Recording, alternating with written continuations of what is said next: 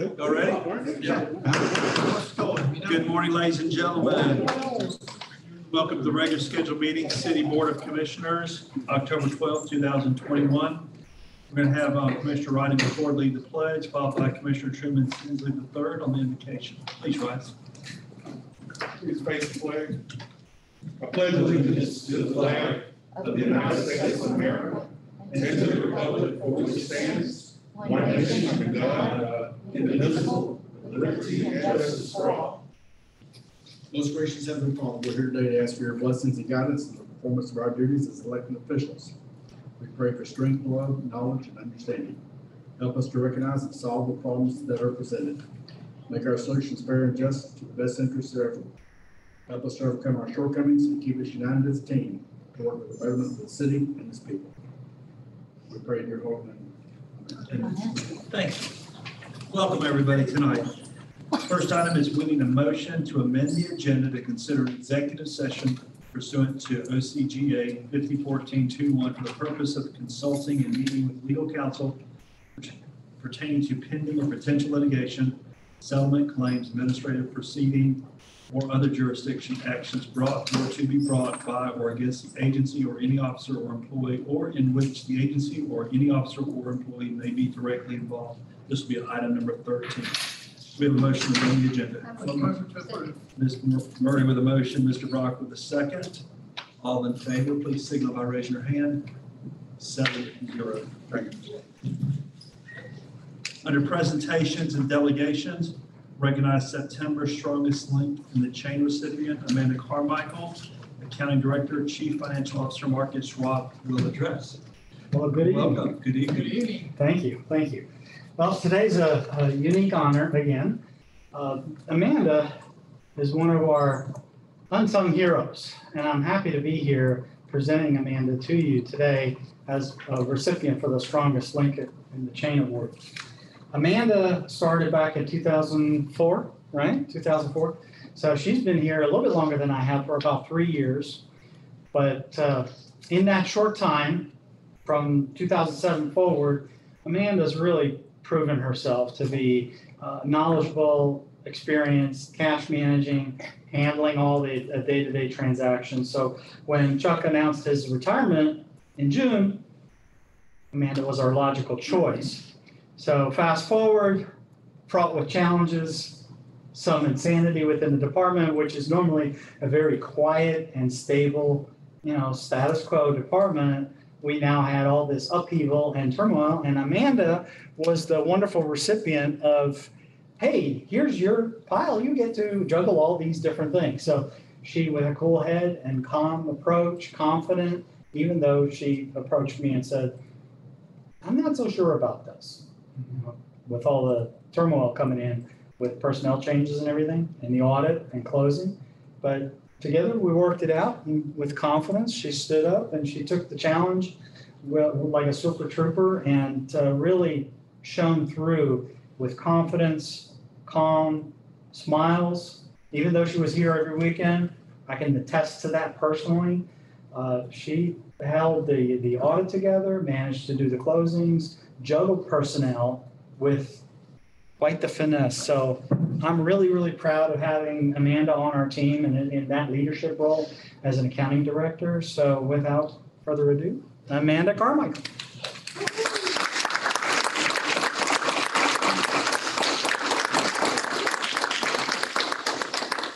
I want to thank Marcus for the nomination and all the directors that awarded me.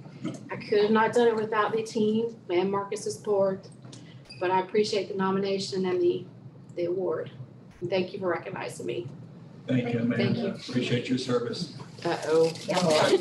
Yeah, we have one of these wonderful little plaques.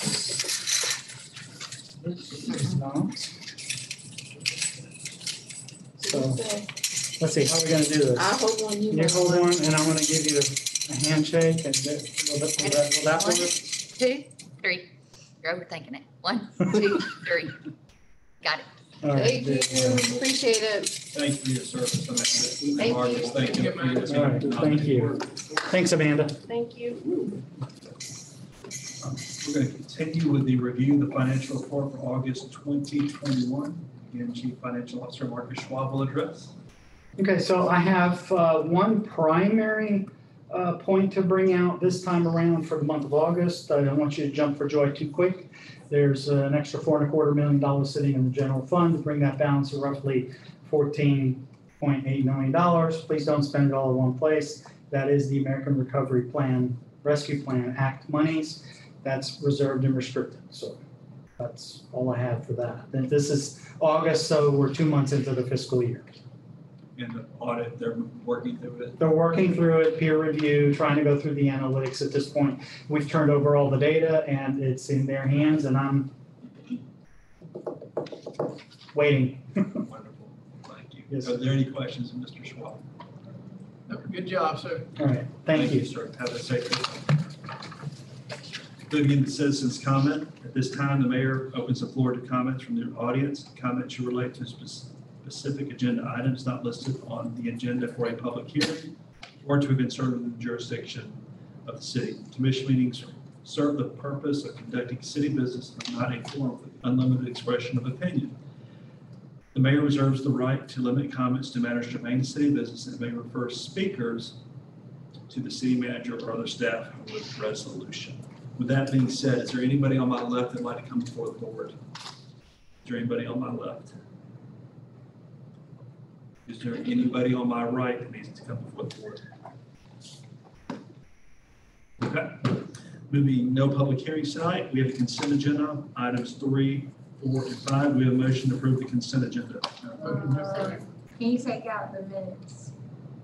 We've got you on the Yeah, number on the 6 workshop. on Okay. the next one. So we've got a motion from Mr. Brock, a second from Ms. Murray. Was that correct? Yes. Yeah, okay. We have for items 3, 4, and 5, we have a motion from Brock, second by Murray. All in favor, please signal by raising your hand. 7-0. And then item 6 is to consider moving the regular agenda. Item 6, consider minutes of the Board of Commissioners' regular meeting September 28th, and that was the meeting where Commissioner Flowers was absent. Do we have a motion to approve item 6? So moved. Mr. Tinsley with a motion. We have a second. Second. Mrs. Murray with a second. All in favor, signal by raising your hand. And one abstention, 6-0, 1 with Ms. Flowers abstaining. Item 7, consider a proposal for Davy Resources Group, Inc., single source for the hazardous tree assessment tree inventory update in the amount of $56,500. Pleasure of the board. I have a question. Okay. Is this quarterly or how, do we do this? Happens quarterly? about every 5 years. We do it for risk management in order to look at what the hazardous trees are out there. When we create a priority list, 5 through 1, we start taking the 5s and work our way down. And it's just an inventory, it's not. Yes, ma'am. They've already got our GIS stuff. They've done it twice, and they'll go out and then it'll populate through the GIS system and produce the report. Do we have a motion to approve? Mrs. Ward with a motion. Do we have a second? Mrs. Murray with a second. All in favor, signal by raising your hand. 7-0. Moving to item 8, consider resolution for the Georgia Environmental Finance Authority, GFA, extend the loan repayment start date to October 1, 2022 for DW 2020-038 for the Department of Watershed Management. Any motion to approve? Mr. Brock with a motion. Second by Mr. Tinsley. All in favor, please signal by raising your hand. 7-0. Item 9 is consider resolution for the Georgia Environmental Finance Authority, GFA, to extend the start date for loan repayment to October 1, 2022 for GFA loan CW 2020-030 for the Department of Watershed Management. Mrs. Ward with a motion, with second by Mr. McCord. All in favor, signal by raising your hand. 7-0. He technically said permission. How it works out. I said second. Who said I said please? Well, That's second. thank you. Perfect. Item 10, consider MEAG power sale of excess reserve capacity of the city of Beaufort on behalf of the city of Griffin. Have a motion from Ms. Ward, a second by Mr. Tinsley. All in favor, signal by raising your hand. 7-0. Item 11 is consider resolution amending the inter-participant contract resolution between the City of Griffin and Electric Cities of Georgia pertaining to joint purchasing. Make a motion to approve. Mr. McCord with a motion, Mrs. Murray with a second. Question. Got a question for Ms. Flowers. Can you succinctly explain to me in like 2 sentences? I read this, but I was still a little confused. So the way they used to price it out is they had a minimum and a maximum, and so they would kind of, I guess, depending on how the cities use the service for joint purchasing, they would kind of bill it that way. And so what they're doing is they're changing it to where it's uniform across the board. So all of the cities that are in that particular, use that particular category, which is joint purchasing, we do, they're just, averaging it out across all of the cities. So it'll increase our budget from what they originally proposed by, a little less than $800. So, $765. so as opposed to, it's not like flat rate fee, it's like, hey, the average, everybody paid $1,000 divided by 10 is 100. Like it's, Yeah, they're just averaging it out among all of the cities that participate in that particular service. okay, Yes, rather than weighting it, is how they used to do it, kind of, they weighted it as a, like how much you used, I guess, or how much you did use in joint purchasing. Now it's just a flat across the board and they do an average. but in terms of budgeting, because it's an average, we won't know until, No, they come meet with us in about May of every year and they gave us that number then. They'll be able to do that maybe even easier for budget purposes next Okay. year. So we always know ahead of time. So this will be different than what we budgeted, but only by $760. right, And on top of that, we just got back the year-end settlement. I just got that in the mail, so that'll be on the next meeting for you guys. And they'll, apply that amount to our bill each month, so really, it's really, I mean, it is going up, but it's Yeah, kind of a wash. I'm less concerned about the 765 and just whether or not we're transitioning to, because now it's a flat fee. If we lose the benefit of, hey, we were at the lower end of the price spectrum, all that, and now it's, you understand what I'm saying? Yeah. And so, I think that that may be why they're doing this though, because I think a lot of cities are not participating in this particular service. And so they're trying to increase that participation. And so we may even see it drop what we used to pay because they're going to increase that participation because it is a flat fee instead of a just how you use it fee. okay, Right. okay, Because I would say that we do use joint purchasing, so we would not be on that, probably that lower tier. We would probably be on the upper tier, because we definitely participate in that and use it. okay, Okay? thank you. Thank you. Any other questions? We have a motion from Mr. McCord, second by Ms. Murray. All in favor, please signify by raising your hand. 7-0. Item 12 is consider on first reading an ordinance amending chapter 22 buildings and building regulations by adding a new article to be numbered Article 7 short-term rentals of the Code of Griffin, Georgia, in order to create and administer regulations for short-term rental housing. Do a motion to approve. I'll make a motion. Mrs. Murray with a motion, second by Mr. Tinsley. Any questions or comments?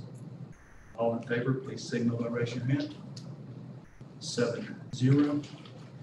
And before we go into item 13 from the executive session, we'll go ahead and do the city manager report, city attorney, and city commissioner comments.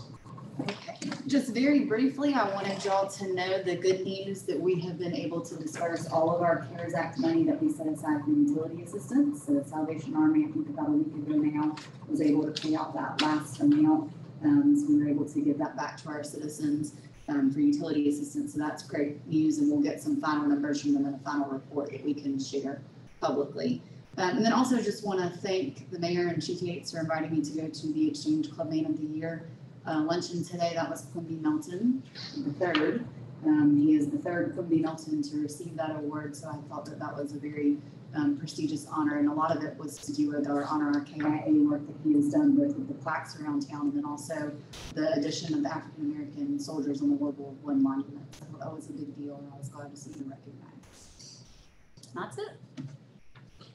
Mr. Whalen, Nothing further. Mr. McCoy. Just want to continue prayers for a lot of the families that's dealing with this terrible COVID-19, and I just want us to just remain prayerful for our community at large. And encourage people to get out and get vaccinated. That's all I have. Mrs. Murray. I just want to commend, is Amanda still here? Our strongest link, Amanda, I know that she greatly deserved that, and I've worked with her for many years, and I think she's a great asset, and I just thank you for nominating her, well deserved. And just thank you to all of our staff, but no further comment.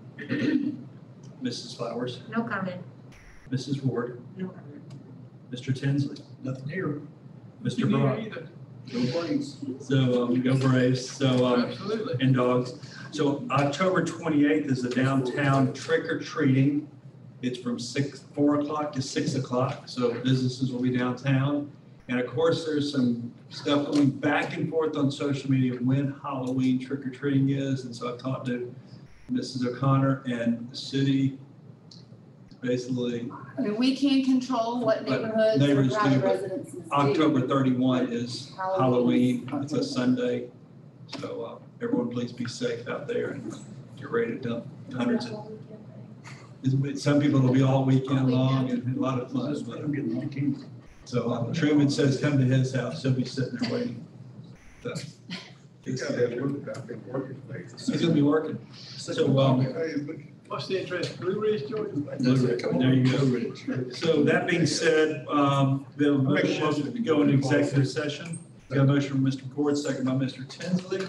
Thank you, everybody, for y'all's service.